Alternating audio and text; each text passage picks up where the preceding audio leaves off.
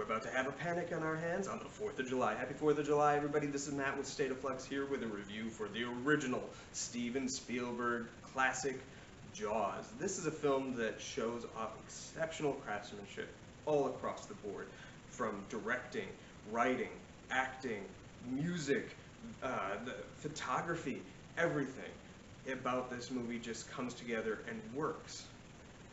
A lot of which by design, a lot of which by happenstance and accident. This is probably a much scarier film than it would have been had the big animatronic shark actually worked.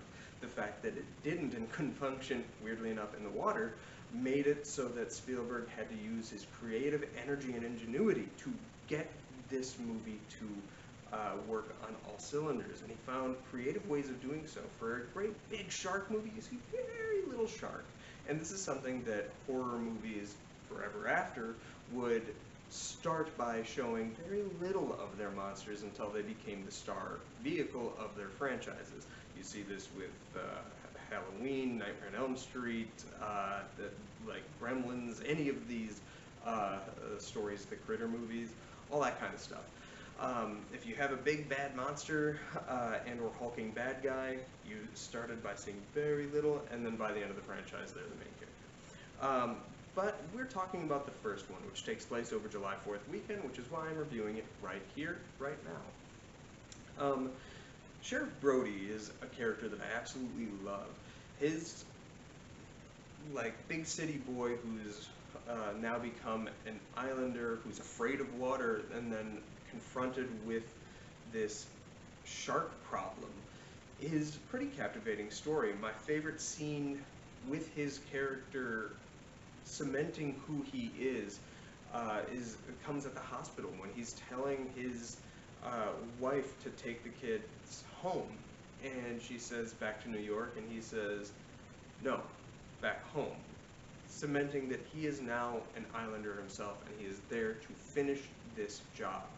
He is the new sheriff in town, and how he interacts with a lot of people is pretty great. But he's not the only swell and fantastic character in this. You have Matt Hooper, who in the book is a rather repulsive kind of character that I just cannot stand. But in the movie is really likable and constantly being picked on by Quint, who is probably the best character in the movie, a modern-day pirate, and the best kind that there is on film. He is so fun. His little limericks and sea shanties that he's constantly singing are pretty fun. But these three characters really come together in their own when the film transitions from being a horror movie to an adventure film, and that's something else I'd like to talk about. The structure of this movie is kind of unique. You start off with the first act being almost exclusively horror, and it is spooky new cheese. You don't see the shark until really the last act. The first act, you don't really see the shark at all, and yet it is effective and it is scary because you don't know what kind of shark you're dealing with. This movie has been bogged down by the sequels. We'll touch on them in the weeks to come. I'm excited to address them. But moving back, the middle section of this movie is more the drama of who these characters are, who Sheriff Brody is, and how it's affecting this town. And then the last act becomes the big adventure set piece where they're hunting the shark. It becomes Moby Dick. And in the book, which is a pretty awful book, I'm not gonna lie, the first chapter of the book is well written, but then like there's weird character dynamics. There's a love story between Brody's wife and Matt Hooper, and that just does not work, and it's awful, and it creates a jealous tension between Brody and Matt, and like all of that stuff was stripped away for this movie. Now, would Brody's wife have had a probably more complex and interesting role to play in the movie had they gone the way of the book? Yeah, she probably would have. But I don't like that story, and I don't think she would have come off well in it, so it's probably better to scale her back to what she is in this movie as a likable character, and eventually the leader of her own movie. We'll get there. The book that this is based on is like not very good, and I don't think it's not very good because of my relationship with the first Jaws movie and then reading the book. I just don't think it's a good book. There's a good plot throughout, but it is too much of a copy of Moby Dick, or modern day reinterpretation of Moby Dick, to be any good. It's pretty mean-spirited and sexist, and it's just not a good book. That said, what Spielberg saw when he read Peter Benchley's book was a thrilling plot that has a unique structure, and he utilized that pretty well in bringing it to the big screen in making what is considered by most the first modern day blockbuster. This is the one that sort of set the tone for years to come. Now, is that a good thing or a bad thing? That's debatable. But because it was so successful, this film was not considered art, and I don't understand why that was. Sure, it was nominated for Best Picture, but it was kind of criticized for being nominated for Best Picture. Now, it's easy to say years down the line that no, this is in fact a showmanship of excellent talent coming together to bring a rather mundane story and elevate it to the highest quality that ever possibly could be. But at the time, the sentiments weren't necessarily that. It was a well-liked movie, but I think the fact that it got a nomination for Best Picture was more to do with its box office than what, as like critics at the time kind of reflect. However, I challenge you to remember any of the movies that came out in 1975, but you remember this one. This one deserves that nomination and probably deserved to win. And as I say, it's through the excellent craftsmanship of everybody on board.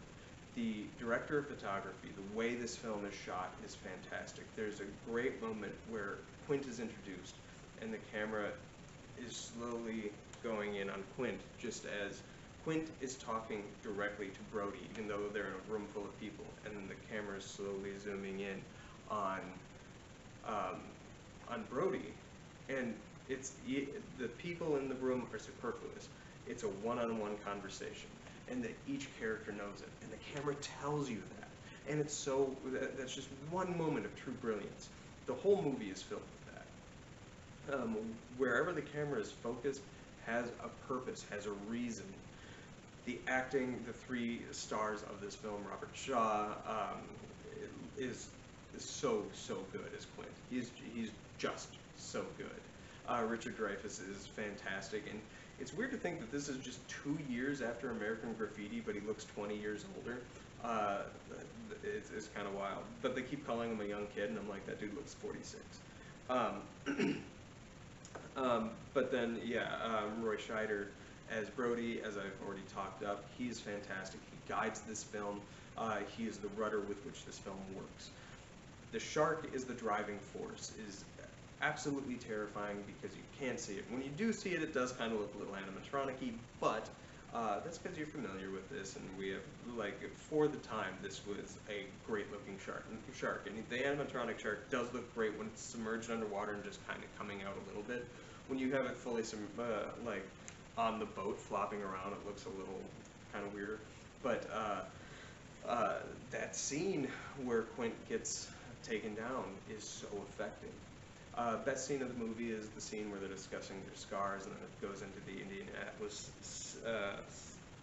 discussion. I think that's cited by many as being kind of the moment of true quality this film has, where these three people who are all kind of antagonists towards each other come together for this one united moment, and then the shark attacks. And then it's just riveting from top to bottom, they're out. Yeah, this is my favorite movie of 1975. It's not a surprise. I haven't talked about John Williams' score. John Williams makes this movie work as well as it does. It's scary because he makes it so. It is exciting because he guides that emotion through you. When that shark blows up and you get the sting of it, you feel the elation, and then Roy Scheider tops that off with his, like, just triumphant cry of happiness. It's fantastic. Excellent movie. Spielberg shows that if this is his audition tape of the world, hot damn, it's a great one.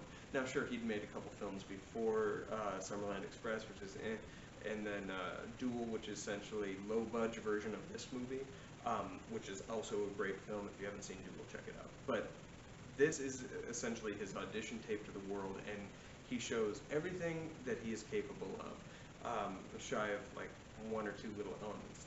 Having a movie that's scary and funny and dramatic and has pure emotional beats just between two characters. The scene where the son is mimicking the father.